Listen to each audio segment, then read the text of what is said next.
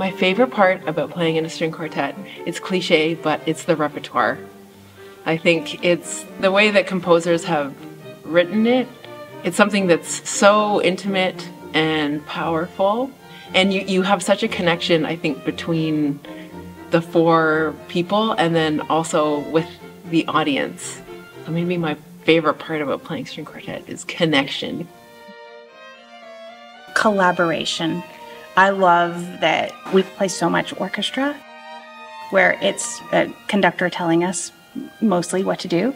And in quartet, we have long discussions and try many different things and collaborate together to come up with what we feel works the best for us in that moment. And it might change the next time we play the piece, but it's the collaboration between the four of us. I'll stay on brand with the C's. Compromise.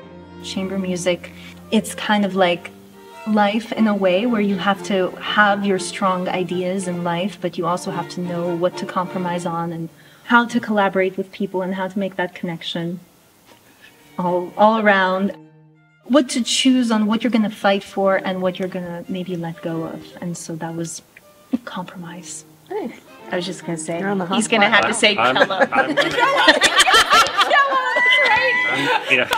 I got you a C word, cello. I'm going to stay with the C word, but it's not cello, but cello. it's creativity. Ah. It's like interpreting the music that we have and hammering out an interpretation that we all agree on.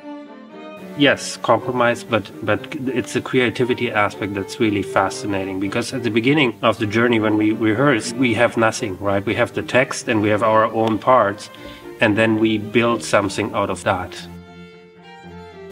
And for me, that's a fascinating process.